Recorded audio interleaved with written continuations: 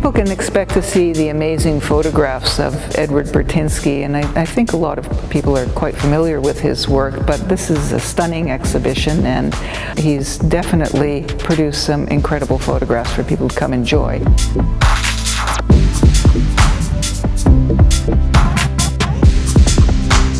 It's a collaboration with filmmakers that have been associated with him previously, Jennifer Baichwal and Nicolas de Pencier. And they've created some really interesting and incredible films for people to enjoy within the exhibition itself. So everything centers on this idea of the Anthropocene, which is a proposed new geological era that we've entered, where the effects of human beings on this planet can be manifestly seen. And we've created this kind of situation where there's products of our civilizations and our activities that are going to last for millennia. All of that is going to be in the exhibition through photographs and films, and then there are going to be these augmented reality installations that also have to do with the loss of species diversity or species extinction.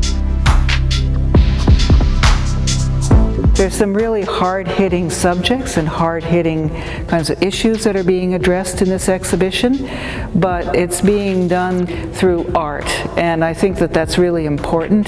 The artwork is very, very well realized.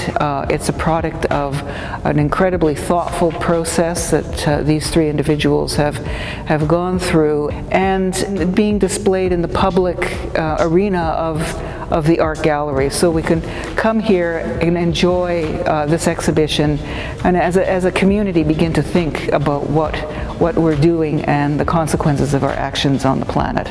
We want to start a conversation about the subject, about art and its pertinence, about what we do as thoughtful people, and start a conversation with one another too about these kinds of issues.